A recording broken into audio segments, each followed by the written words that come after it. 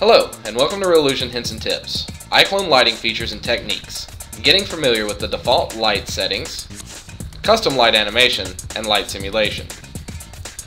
Lighting is an extremely important aspect of any iClone project. Without proper lighting, an otherwise highly detailed scene can turn out less than perfect.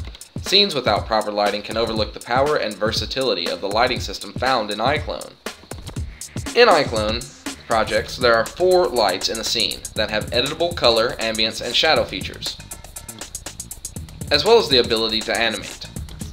In this tutorial, we focus on the default lights, their attributes, and how to access them, custom light animation, and how to set keyframes to create and save your own animated lights, and finally how to simulate a cone light using a 3D block prop, along with opacity glow maps.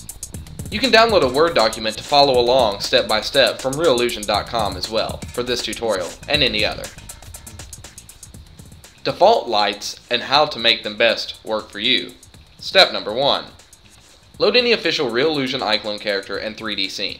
Then access the default lights by going to Scene, Light, Template, and this will display the 12 default options. These options include natural lights, colored lights, animated, and dynamic lights. You will load and review one light from each type of the default lighting situations to gain a better understanding of what iClone has to offer for instant lighting solutions. Step number 2. The first 4 lights are the default, Light 01, Light 02, and Light 03. These lights are all white and gray based lighting situations with low ambient light settings, only to cast shadows from a single light source. Select Light 03 and review the difference between the shadow quality and the light cast against the terrain. Add a motion to your character and then use the play pause button to review the change in scene ambience and shading. Step number 3. To change the ambience levels to make the ambient light lighter or darker, you need only to go to the Light Modify tab, and then under the Light Control section, use the Ambient Light slider to set the level that suits your scene. Step number 4. Click on the Template tab, and then locate the next group of lights, Light 4, Light 5, and Light 6. These lights all share colored lights as their common attribute. Double-click on Light 04 to activate a darker lighting situation. These 4 lights are based on a blue color palette, giving the illusion of a darker, cooler atmosphere. Step number 5. Use the Modify tab to further edit the night or dark lighting effect. 2 additional ways to achieve this is to turn off the lights using the check boxes. Locate light numbers 2 and 4 and uncheck the check boxes. This will turn off the lights and decrease the overall amount of light in scene. The second way is to turn the ambience all the way down to 0 to create a silhouette effect. Step number 6, under the Template tab, you now should focus on the final type of default lighting, labeled as Light Dynamic 01, Light Dynamic 02, Light Dynamic 03, Light Dynamic 04, and Light Dynamic 05. These default lights include modified attributes of color and intensity as well as animation, giving them their dynamic qualities. Double-click on Light_Dynamic 03. Again, use the Play Pause button to further review the default lights in the custom playback.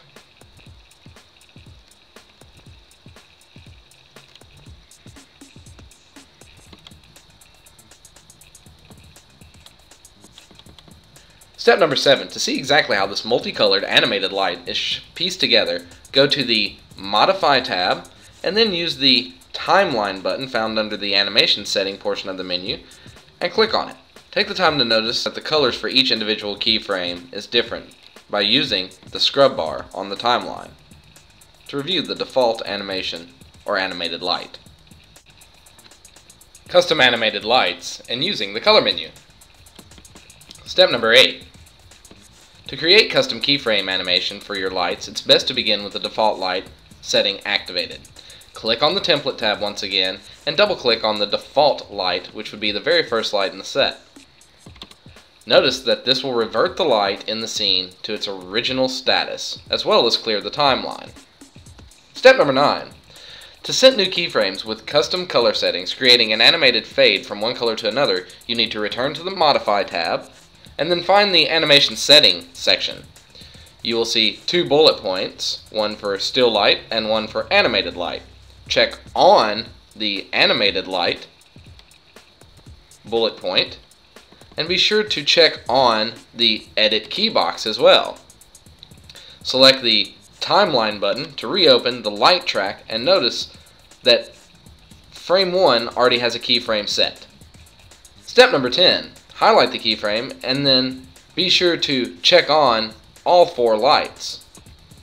Again, click the first color swatch and set the 4 lights to correspond with the 4 pink and purple hues found on the far right side of the color menu. Click OK after each selection.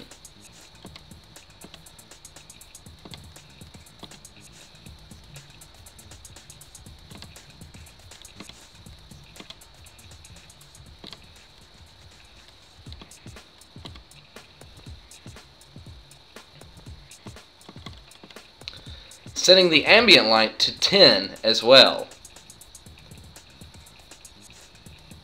This will give the scene a purple and pink tint to the color of the light. This will dissolve from a purplish pink tint to a red light.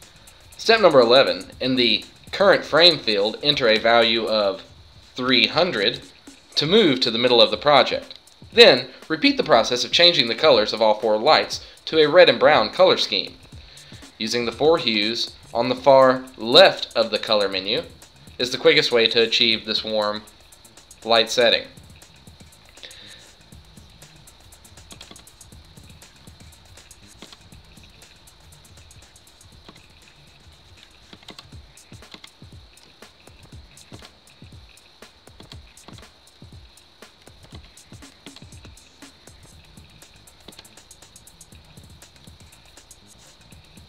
Now you have created your first custom light animation using edited keyframes. Click the Play Pause button after returning to the beginning of the scene to review the further changes between frames 1 and 300.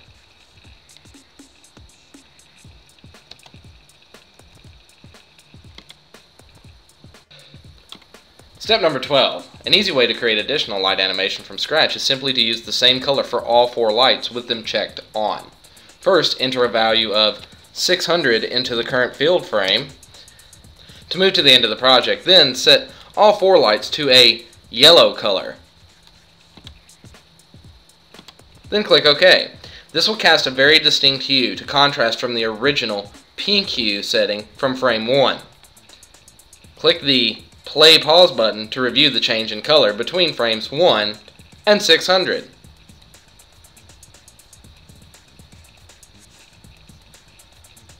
Step number 13. To save your new custom animated light for use in other projects, go to the Custom tab and locate the Add button from the bottom. Then click Add to place your new light into your custom library. Name your new light something descriptive, like purple, red, yellow, for future reference. Creating lights with 3D blocks, diffuse, and opacity maps. Step number 14. Now to create a simulated light, you will need to utilize a 3D block from the props section, as well as its opacity and diffuse map properties. Cone _001 will be used for this due to the natural shape of the ray of light. This will begin to develop a light look when both opacity and diffuse maps have been edited, and only after a bit of additional shaping and positioning. Go to Props, Template, 3D Blocks, and then scroll down until you find Cone _001.